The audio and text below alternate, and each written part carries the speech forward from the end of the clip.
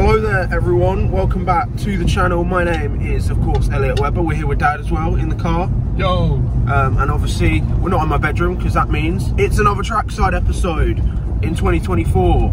And today on 29th of June, I think, we are going back to Brands Hatch for like the third or fourth time this year already. For of course the Super Touring Car Power event, or Super Touring Car Power 2, because it's the second year. Obviously we went there last year. Please go check out that first vlog if you haven't already, from a year ago. And yeah, so Dad, are you looking forward to today? I am, yeah. Last year was absolutely epic. Obviously the sound of these cars is just something else. So yeah, if you've not been, you need to go. Yeah, of course, some legends of BTCC are going to be there again. A modern legend, some might say Jake Hill will be racing again in a Nissan Primera. Anthony Reid again is going to be racing. Steve Soper is going to be racing, even though he's like 80. Legends like Patrick Watts are going to be back there again. Steve Ryder from ITV is going to be there. And also, of course, the 1999 BTCC champion Laurent Aiello is going to be there as well. So yeah, it's going to be an awesome day. We're actually on our way to pick up Grumpy because Grumpy's coming for the first time this year. So yeah, so let's skip to whenever I decide to skip to something. Cheeky co-op stop. Cheese, what are you getting? Ham and cheese and Lucozade. Fun. So, ladies and gentlemen, as you can probably see and hear, we are here at Brands Hatch for the Super Touring Car Power event. Very excited already. The Thunder Saloon cars have just been out for their qualifying session. I'm not going to film too much. I'm only going to film the Super Tourers and the demo run that's going to be happening later today. As I mentioned, a ton of stars are going to be here. Jake Hill's here, Steve Soper's racing, Anthony Reid, Laurent Aiello's here, Rob Huff is here, Ray Mallock, of course, with the RML group is here as well. So it is going to be such a good day today, as it was last year. Very excited. But yeah, as I mentioned, only going to be doing the Super Touring cars and the demo run today. So yeah, but still going to be exciting. So yeah, very exciting, as I keep mentioning. So yeah, it's going to be quite hard for me, but I will cut forward to the Super Touring Car Power session. To be at its absolute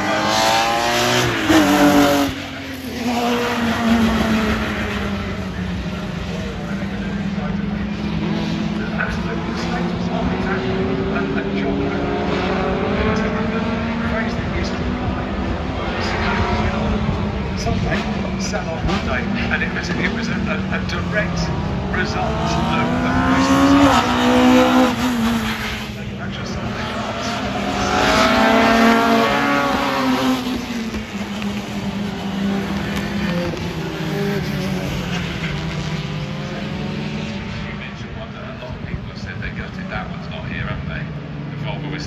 yeah, and I remember when it left the pit lane at Thruxton, I think it was, with the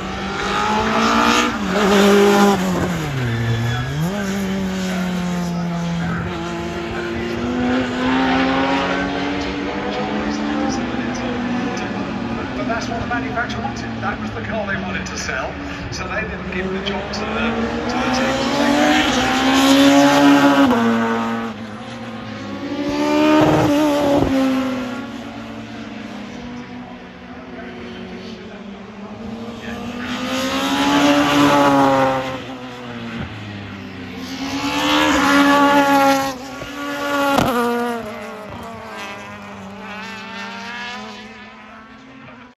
We got the names Jake Hill.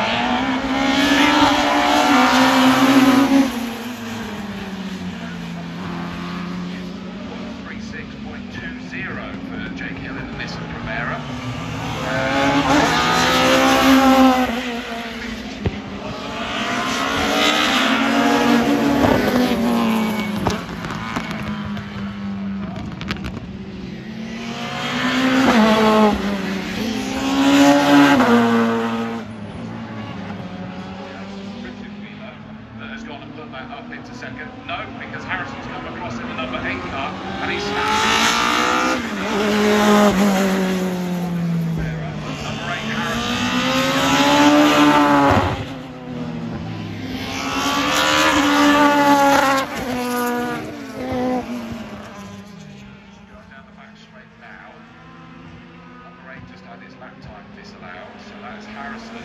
That's lap time.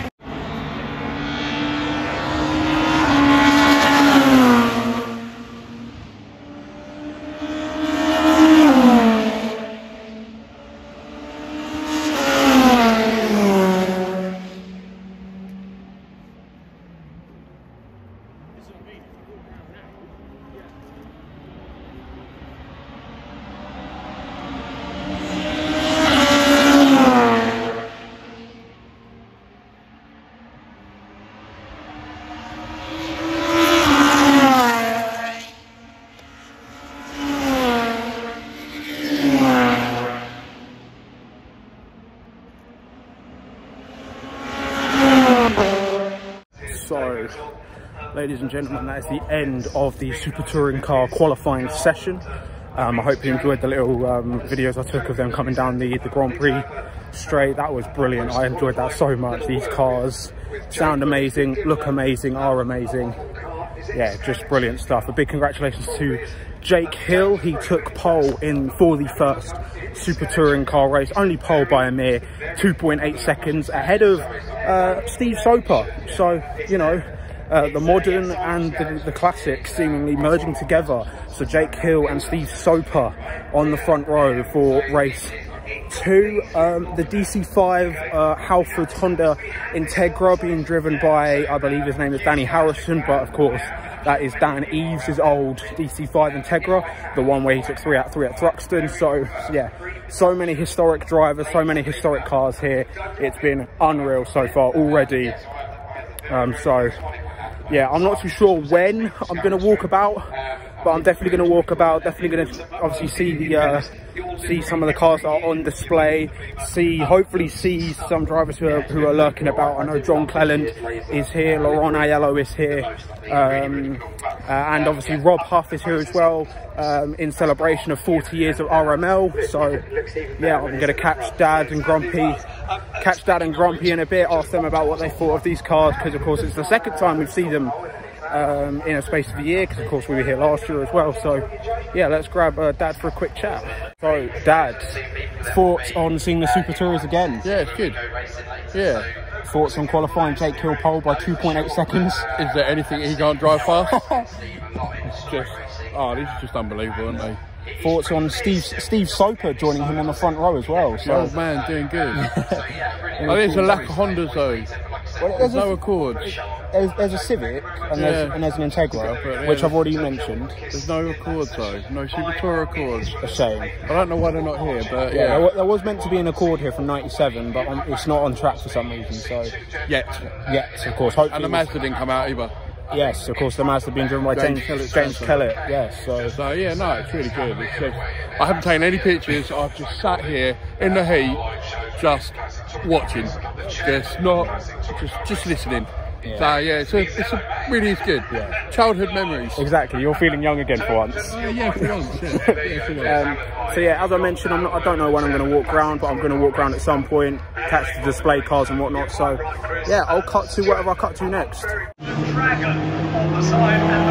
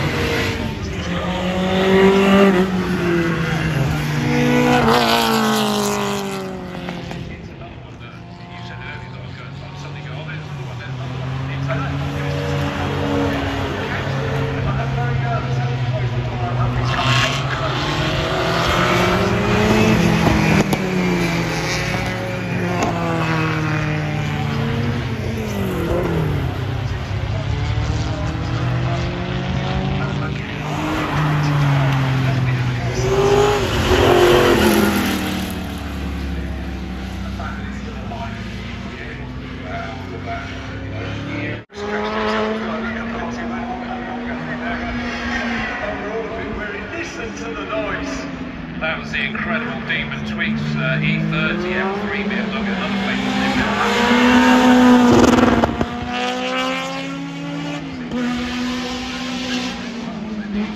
Steve Soper RS500, a rapid fit Mondeo, an Anthony Reid car.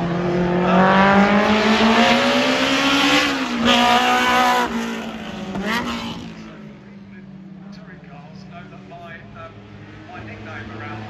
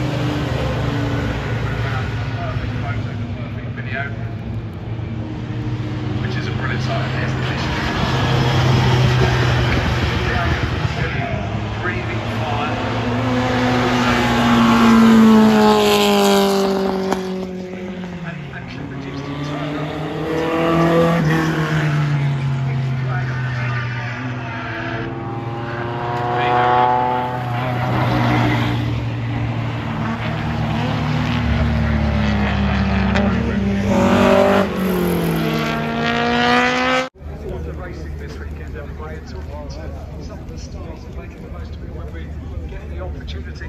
Anthony, great to have you here at Soper Touring Power 2. Have to take a run up to that second to make sure I get it right.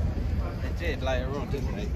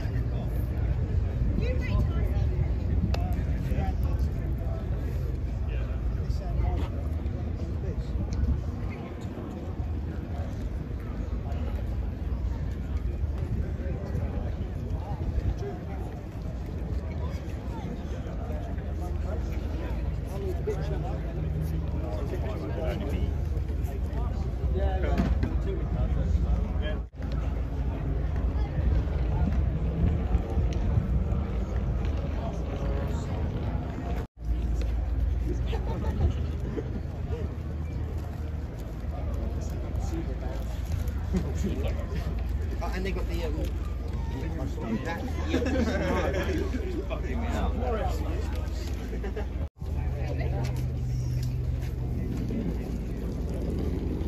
Clever, isn't it? Yeah. Just like easy work, isn't it?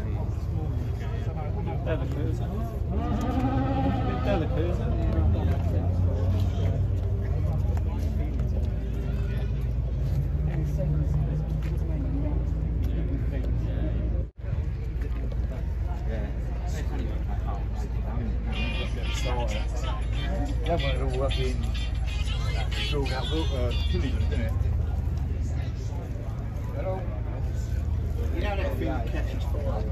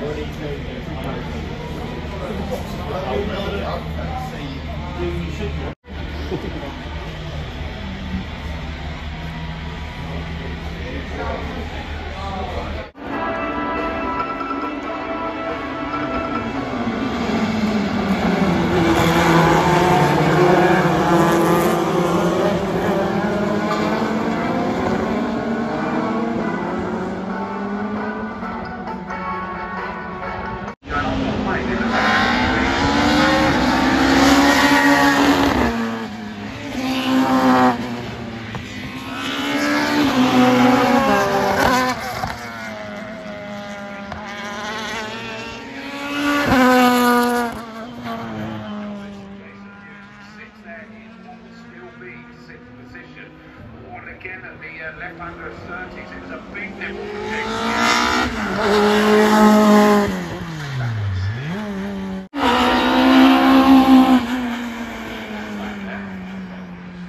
I don't think it was the lead two. I think it may have been a little bit further.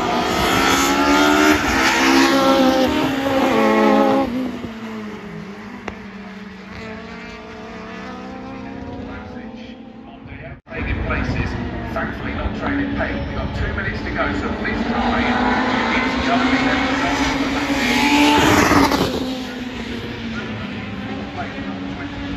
Anthony Reid has gone in the fastest lap.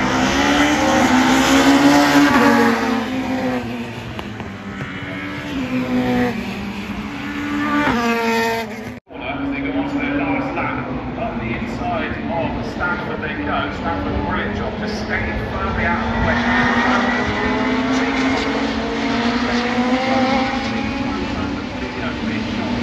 We're out there doing this. We're going to try to go the outside.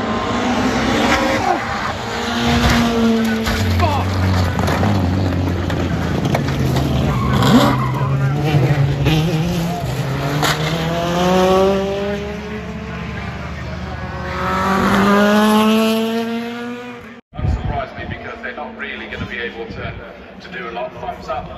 Everyone is okay over there with that incident, but yeah, we don't want to see the cars damaged. These are. Oh, look at him, he's got food around his mouth, but yeah, family have just turned up, which is awesome. So, ladies and gentlemen, there are people, there's music in the background, but yeah, for you guys, it's already the end of the first Super Touring car race. It was unfortunately red flagged due to that massive crash between Steve Soper and Richard Wheeler, which you would have already seen by now. At time of recording, it's already got about 600 views. So yeah, thanks to everyone who's watched it and shared it. But Dad, first of all, thoughts on the day so far? Oh, it's been absolutely epic. Unfortunate accident, no one likes to see that, especially with these cars. I'd just like to point out that both Steve and Richard are both okay. Their cars aren't, they will not be racing in race 2, but they are both thankfully okay. Yeah, just the it's unfortunate, but they are race cars at the end of the day, and they're doing what they need to be done, racing. Yeah. So they're not museum pieces, they're race cars. So yeah, it's gone quiet now. Yeah. Eerily. Yeah. Grumps, thoughts on your day so far? I like the old ones, the minis and the old... The pre-66s he's been enjoying. Yeah, I remember those cars. It went in black and white especially. Yeah. It was in colour though. I'm not used to watching it in colour. Yeah, well, yeah, big thanks to everyone who's watched this video so far. Of course, I'm going to film race 2, and it's starting already. So yeah, let's quickly skip to race 2.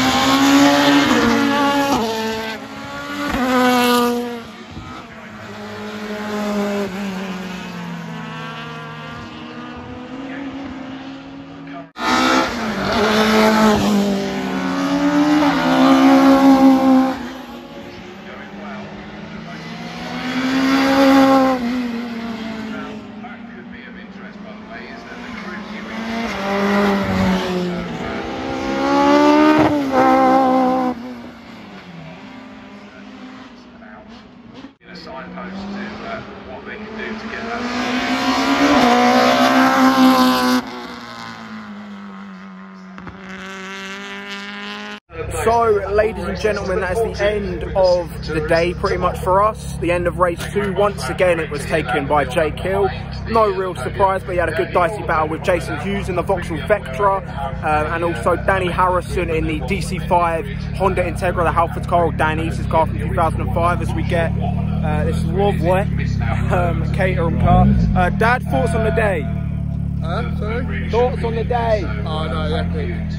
No, I'll just show you the t-shirt. Oh yeah, that t-shirt. BTC Blueprints. Yeah, I'll move that away now. BTC Blueprints, speak to Mark, top bloke, wicked. I'll tag him in this as well. Yeah, shout out to Blueprints. So yeah, pretty good day, as I mentioned earlier. Very unfortunate with that crash. Of course, as you would have seen, Steve Soper and Rich Wheeler did not race in the second race. Massive unfortunate for them, especially because it's two legendary cars that have been smashed up. But very glad to see that they're both okay. That's the main thing here. But yeah, another brilliant day, another brilliant event being produced by Brands Hatch. Hopefully we get to see this again next year for Super Touring Car Power 3. And some more cars. Yeah, with hopefully some more cars. There weren't as many cars this year as there were in 2023, but yeah, if there are 24 hours.